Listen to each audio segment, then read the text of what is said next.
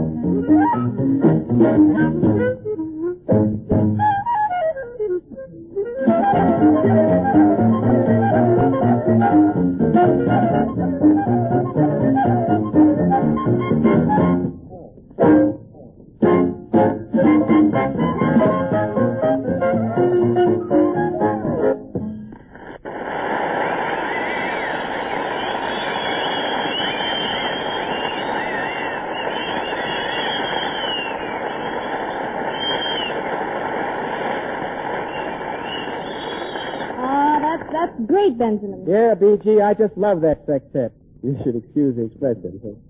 Thank you, student. Johnny, I consider that quite a compliment from you. After all, you write music. But, Benny, you arrange music. Well, is that right, Benny? Well, yes.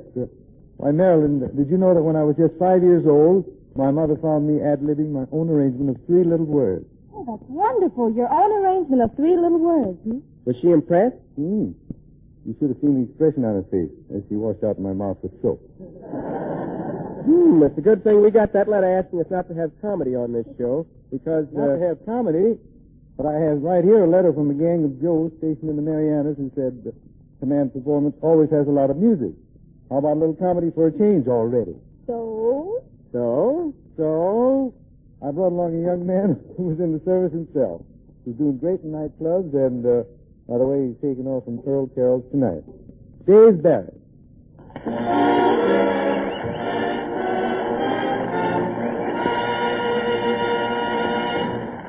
Thank you very much. Good evening, ladies and gentlemen. Gee, I feel wonderful today. I finally got a call from my car dealer that my new car has arrived.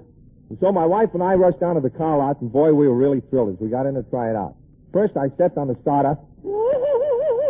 Then I threw her in first, made a right-hand turn, threw her in second, made a left-hand turn, threw her in high, made another right-hand turn,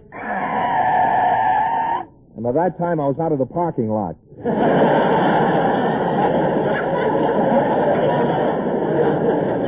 I turned to my wife. I said, okay, honey, we got a brand new car. We're rich. Let's dine out tonight. Where would you like to eat? She said, how about the olive drab helmet liner? That's a veteran's version of the Brown Derby. I said, but honey, we're not that rich. I insist, she insisted. So I drove up to the place. I sold my car and we went in. All the Hollywood personalities were there holding a big party. Sidney Greenstreet. Each famous star brought along an unknown character as their protege. First, Humphrey Bogart got up and said, hiya, folks. I'd like to have you meet a pal of mine. If he appears nervous tonight, you'll have to forgive him. You see, he's at that awkward age. Too old for comic books and too young for Esquire.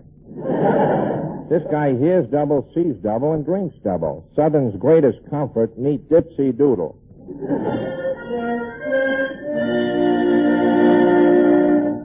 Thank you.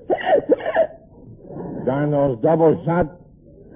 My bartender mixed me a new drink last night. It's called Old Buttermilk High. 3 drinks and you turn all night.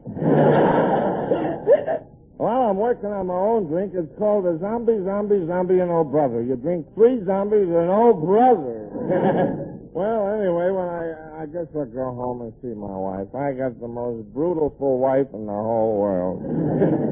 They say that marriage is a road to heaven. Well, if it is, I'm on a heck of a detour. Well, goodbye. Hello? Olive Drab Helmet Liner. Archie on KP speaking. Oh, hello, Duffy. Oh, the business? Staggering. Customers likewise.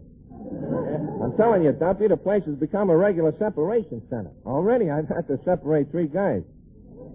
Oh, we're holding a party tonight, Duffy. Yeah, all the Simona stars are here with the proto-GGs. In fact, I'm introducing one myself. He's a crooner, Duffy. Crooner. That's C-R-U-U-N-E-R. Well, you know how Frank Sinatra bought fame to New Jersey and Rudy Valley brought pride to Maine? Well, this guy does nothing for Brooklyn. So allows me to introduce Bing Barry, the Brooklyn Viperdor singing night and day. Through the beat on the umpire's head in a Brooklyn Dodgers brawl. Through the tick-tock of the cuckoo clock as it cuckoos on the wall. Through the drip of the faucet when the pipes are all worn through. So a verse within me keeps repeating, use,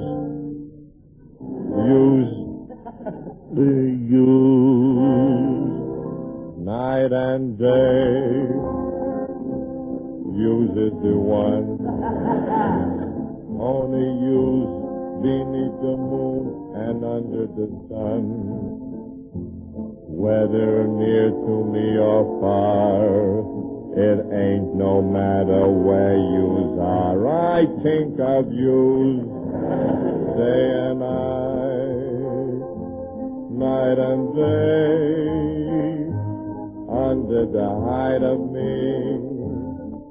There's I know such a poison joining inside of me, and its torment won't be through till you leave me spend the rest of me life making love to you, Lippy and day